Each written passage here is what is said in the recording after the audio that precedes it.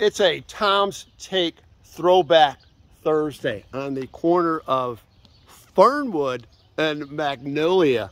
You know how I like to go nostalgic establishments when I grew up as a kid here in this neighborhood on the east side. I lived a few blocks down to the east, Kipling Boulevard, till I was 11 years old. We've talked about that in the past.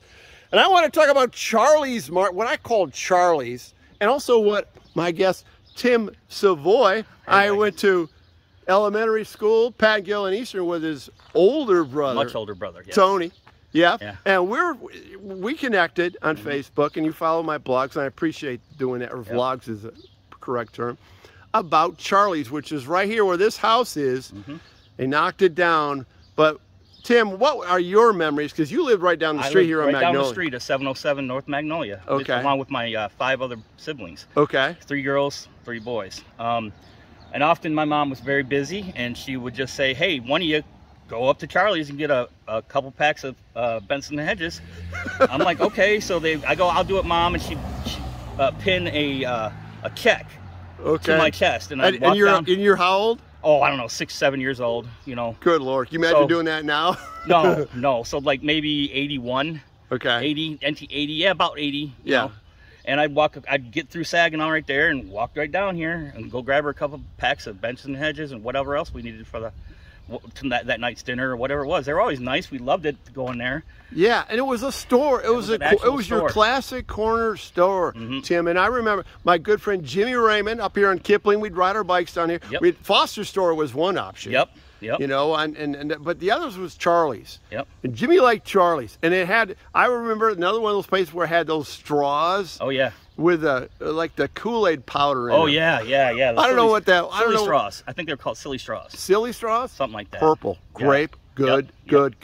And that, you know, you come down here for a loaf of bread for your mom if you wanted to. Oh yeah, whatever. But you know, you think about these places. You know, can you imagine them competing with Costco now? Yeah, I don't know. I mean, it was toughen up back then. They had to compete with Kroger, and Nationals was a grocery store.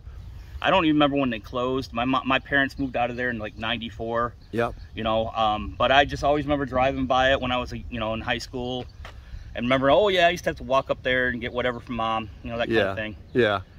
Great memories. And when you think about it, it was part of the fabric here on the east side of Lansing. And this neighborhood still solid, you know, and some houses better than others, but it's still hanging in there. And then I love my old street Kipling down here. Yeah, so I currently live in Florida. Okay. And that's when I hit you up to see if you wanted to do a video. Yeah. And I love all your Lansing nostalgia stuff. I appreciate that too. Just love it. Just makes me feel like I'm at home again. You know. You know what? That's the feedback I've been getting, Tim, is from out-of-staters who want to connect. And I know it's a different. They obviously knocked it down and rebuilt this house right here again on the corner of Magnolia and Fernwood. But great memories. And what I'd like our followers like you, Tim, is to any other corner stores. Oh yeah. That that you know frequented as a kid growing up in Greater Lansing. That would be great. There was that one across from the Little Caesars. Do you remember that little store that was right across from Little Caesars?